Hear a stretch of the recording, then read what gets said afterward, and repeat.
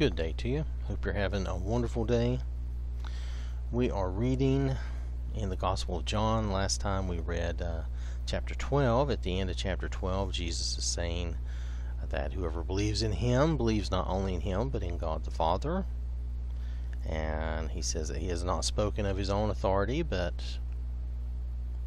the Father who sent me has himself given me a commandment what to say and what to speak. So he was speaking what he was supposed to speak from God the Father. That's the end of chapter 12, and we are ready to read chapter 13. We're just reading to understand the context and understand what's being said. That way we can follow our Lord better and know what's expected of us and how we should be. So this is the Gospel of John, chapter 13. Now before the feast of the Passover, when Jesus knew that his hour had come to depart out of this world to the Father, having loved his own who were in the world, he loved them to the end. During supper, when the devil had already put it into the heart of Judas Iscariot, Simon's son, to betray him, Jesus, knowing that the Father had given all things into his hands, and that he had come from God and was going back to God, rose from supper. He laid aside his outer garments, and taking a towel, tied it around his waist. Then he poured water into a basin and began to wash the disciples' feet, and to wipe them with the towel that was wrapped around him. He came to Simon Peter, who said to him, "Lord, do you wash my feet?" Jesus answered him, "What I am doing you do not understand now, but afterward you will understand." Peter said to him, "You shall never wash my feet." Jesus answered him, "If I do not wash you, you have no share with me."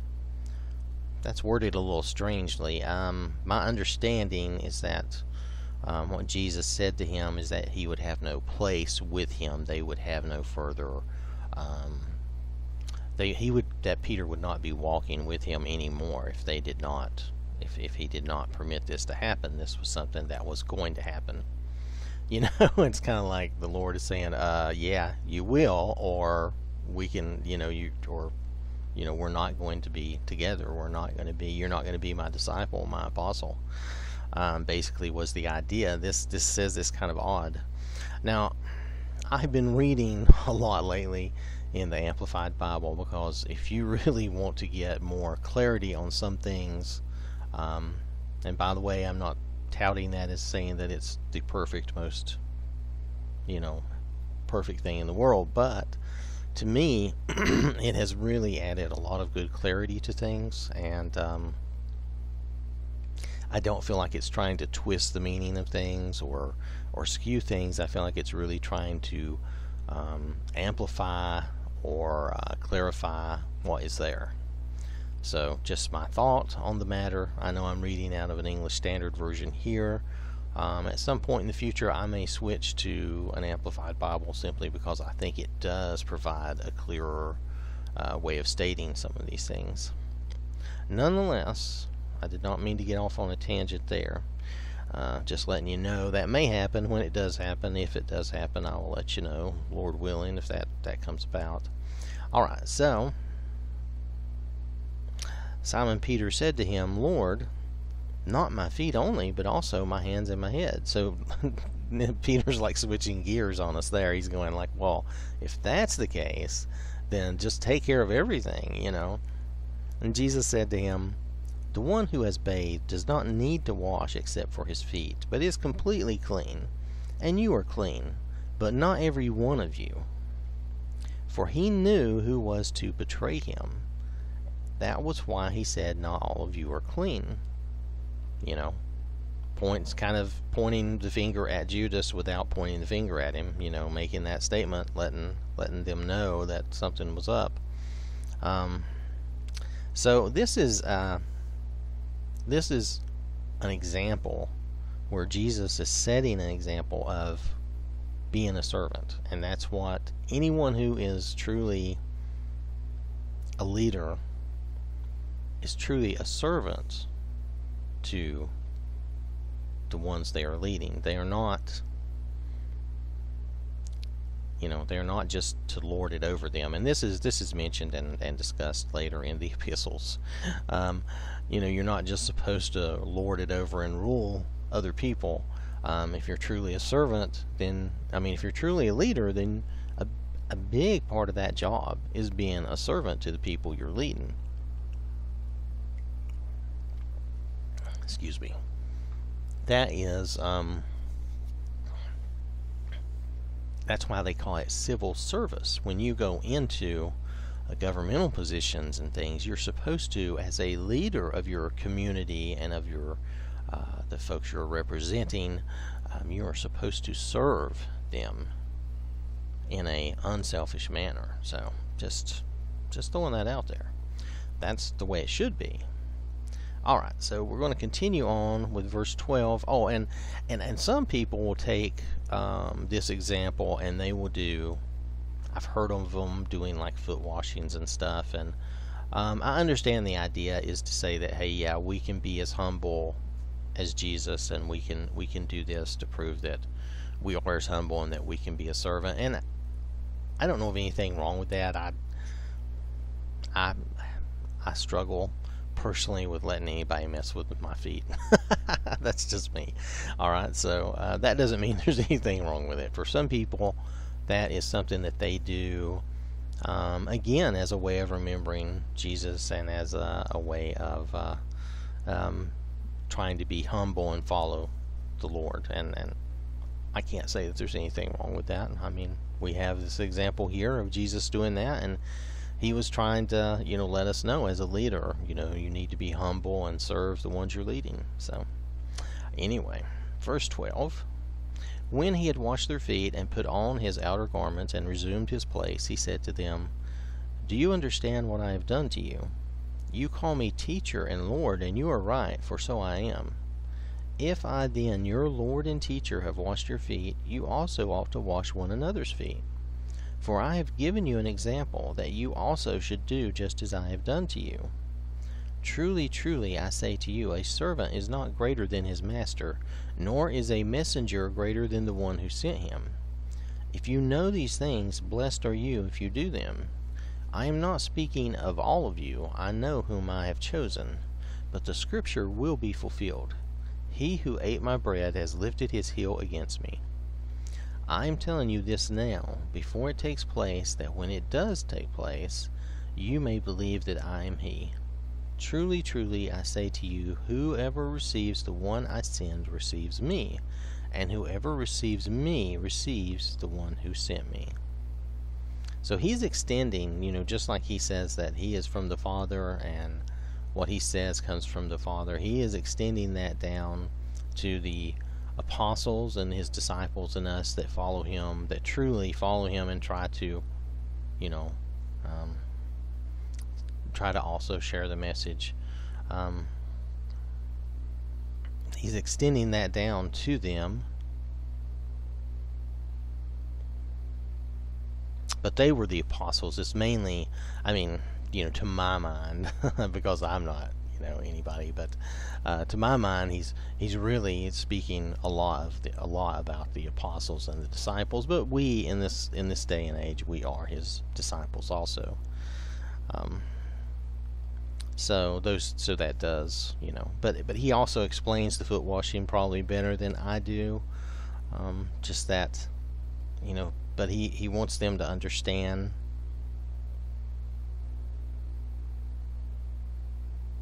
And he says, "For I have given you an example that you also should do just as I have done to you." And that's why some people do that. And there's nothing wrong with that if you do that type of thing, and because he just says, just as I have done to you, so that you should also do just as I have done to you. So there you go. There's nothing wrong with that. It may seem kind of odd to some of us because we wouldn't think of that necessarily. I think of the spiritual meaning behind this more than the actual doing of it. That's just me. Alright, so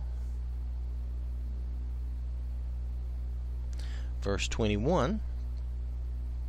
After saying these things, Jesus was troubled in his spirit and testified, "Truly, truly, I say to you, one of you will betray me." The disciples looked at one another, uncertain of whom he spoke.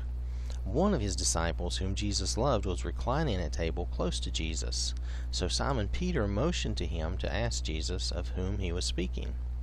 So that disciple, leaning back against Jesus, said to him, Lord, who is it? They used to recline when they... I don't... let's face it, I'm not that old. I don't always get it, but they used to recline when they ate. They really did. So the way they did things were slightly different. It was not unusual for them to recline at table and talk and discuss, and maybe they would even, they were close friends, and one of them might lean back on the other and talk privately or whisper or whatever. So anyway, the inference, is that the right use? I think that's correct.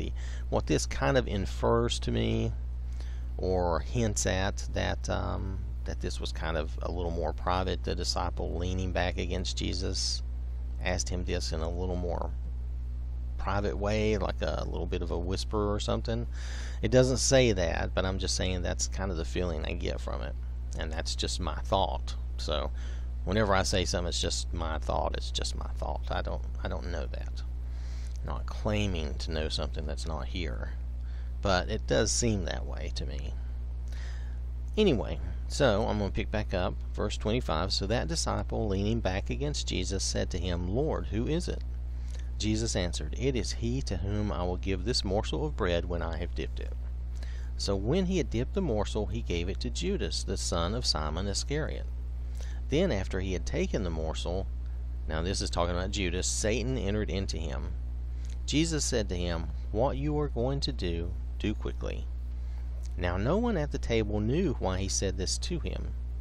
Some thought that because Judas had the money bag, Jesus was telling him, Buy what we need for the feast, or that he should give something to the poor. It was not unusual, especially this was the Passover, and from what I've read, it's not unusual that they would give or do something to the poor, especially at the Passover. I'm not sure why that was a custom, but it was just something that was not unusual. So after receiving the morsel of bread, he immediately went out, and it was night. Now that was Judas. Verse 31. When he had gone out, Jesus said, Now is the Son of Man glorified, and God is glorified in him. If God is glorified in him, God will also glorify him in himself, and glorify him at once.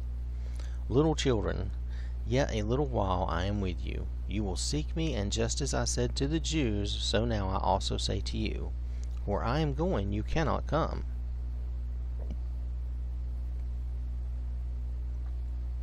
A new commandment I give to you, that you love one another just as I have loved you. You also are to love one another. Well, I didn't read that right. Hold on a second. A new commandment I give to you, that you love one another just as I have loved you. You also are to love one another. Okay, I still don't feel like I'm reading that correctly. Maybe they phrased this weirdly in the English version here. Let me try that again. This is verse 34, by the way. A new commandment I give to you, that you love one another just as I have loved you. You also are to love one another. Oh, there we go. I finally read it and feel like that was accurate. By this all people will know that you are my disciples, if you have love for one another. I don't know why that was so difficult for me. I'm sorry. The punctuation is there. I can see it. Nonetheless. So then in verse 36, Simon Peter said to him, Lord, where are you going? Jesus answered him, Where I am going you cannot follow me now, but you will follow afterward. Peter said to him, Lord, why can I not follow you now? I will lay down my life for you. Jesus answered, Will you lay down your life for me? Truly, truly, I say to you, the rooster will not crow till you have denied me 3 times. So, we know this is the famous thing between Jesus and Peter, and that we know that is actually what happens.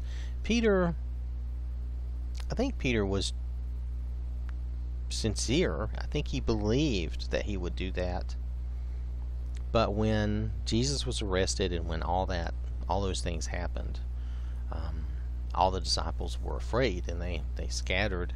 Now, you have to give Peter credit. He at least followed at a distance. And, I mean, he had some gumption, some strength there, courage to do that. But, we know how that goes.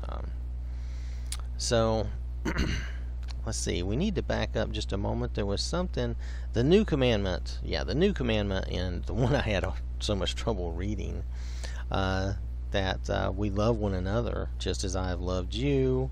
You are also to love one another. And by this, all people will know that you are my disciples if you have love for one another. This is the one thing that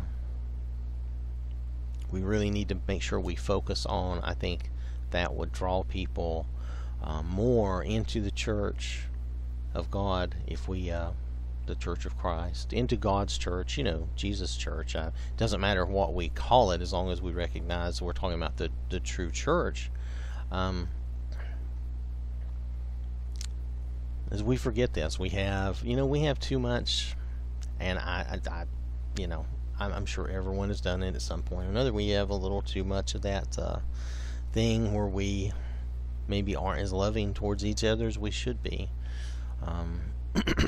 So I'm just saying that's something that we could focus on and always improve upon. That would help draw others to us and help draw others to, because if we draw them to us, the church, we're going to be drawing them to Jesus. That's the ultimate goal. That's the main thing. But we are his representatives, so if we're not attracting anybody, you know what I mean? That then we're defeating the purpose. We're not really fulfilling our purpose if we're not shining that light and getting people's attention and kind of pulling them to the Lord. Because since we are his disciples and representatives, we're the ones here that have got to do that. Okay, so this has been the Gospel of John, chapter 13. I want to thank you for listening. Hope you have a wonderful day. And remember, God loves you.